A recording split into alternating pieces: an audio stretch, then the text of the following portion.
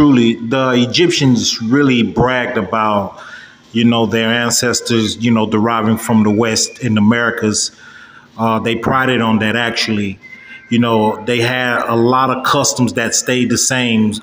They kept among their ancestors, that were in Americas, like the leopard skin. That was a particular Jaguar rank for a certain type of king of not only Egypt, but in also the ancient Americas, Mesoamerica. But, honestly, the evidence speaks for itself. You can actually see it in all the artifacts.